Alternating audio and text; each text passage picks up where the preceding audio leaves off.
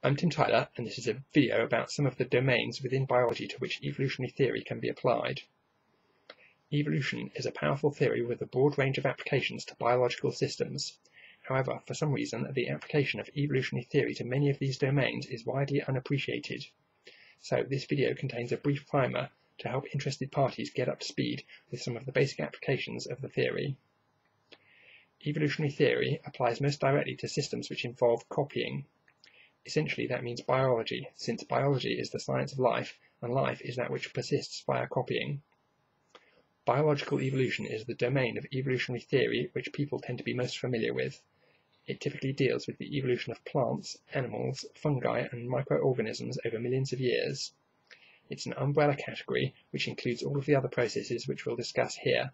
However, within biology there are many sub-processes which have their own evolutionary dynamics, and those are what we'll be considering today.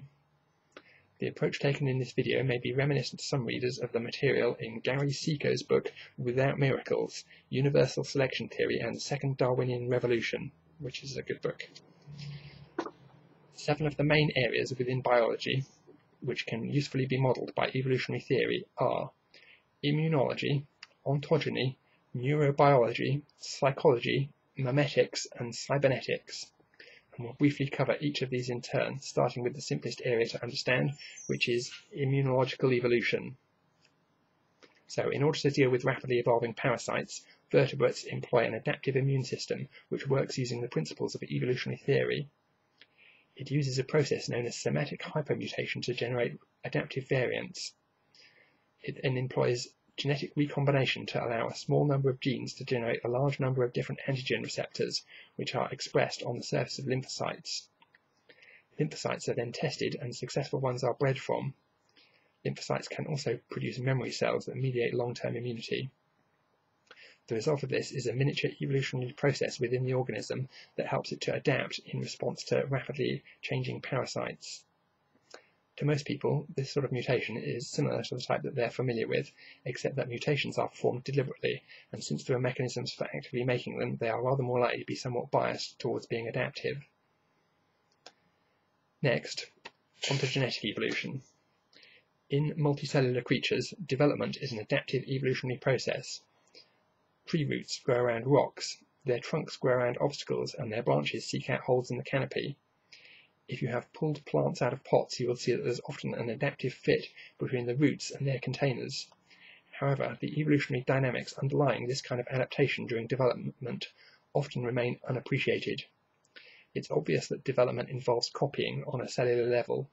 However, evolution requires variation, and since all the cells involved are clones of each other, what is not always clear is where the variation comes in. However, if you look at the cell phenotypes involved, it is obvious that some kind of variation is coming from somewhere, since liver cells look totally different from muscle spindle cells, which in turn look different from neurons. The variation arises not in the DNA of the cells involved, but rather from their environment, and it persists via a form of environmental inheritance. This inheritance includes location, chemical concentrations, cell neighbours, and other local features. To give an example of how such processes work, consider the evolution of plant root tips. Plant roots have identifiable tips. Their tips divide, which represents a form of reproduction for them. The offspring tips inherit their physical location from their parent, and this location varies from tip to tip. Location represents the main form of evolving heritable information in the system. The plant allocates more resources to root tips in locations with moisture and yielding soil, and withdraws resources from those tips in locations that are too dry or too rocky. Those resources are then used to fuel root tip reproduction, resulting in differential reproductive success of root tips and root tip evolution. This eventually generates an adaptive fit to the environment in which the roots find themselves.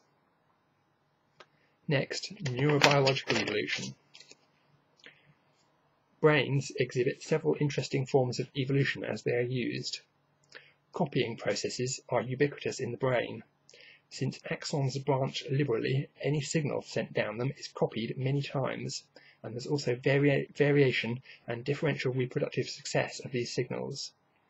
And the result is neural spike train evolution. Also, both axons and dendrites have a dynamic branching tree-like structure. The same argument that I just gave explaining why plant roots evolved also applies to growing neurite tips. Neurons and glial cells also reproduce and undergo selection, as is documented in a book called Neural Darwinism. And there are other forms of low-level competition in the mind as well. Axon tips compete for attachment points, synapses compete for neurotransmitters, and so on. At a higher level, we have psychological evolution. At the next level up in the mind, a virtual world is implemented, containing thoughts, ideas, and memories. In this virtual world, more copying, variation, and differential reproductive success takes place. Copying takes place when memories are recalled, since it adds a memory of recalling the original memory. Copying takes place when actions are repeated or when they are rehearsed, and ideas and action plans are also copied. Lastly, the mind contains a model of the world which is used to make predictions about future consequences of actions. The elements that make up this model also evolve. Psychological evolution can feature directed mutations and intelligent design. The psychologist B.F. Skinner was among those who appreciated how the evolutionary side of mental development worked. He wedded his theory of learning to Darwin's theory of evolution and talked about the extinction of learned behaviours. And then next, we have memetic evolution. Memes also evolve over time in social spaces, resulting in social and cultural evolution. Like psychological evolution, memetic evolution features directed mutations and intelligent design. I discuss memetic evolution in a lot more depth in my book on memetics, which is now available. Memetic evolution has snowballed, producing accumulating innovation and technological progress, which in turn is leading towards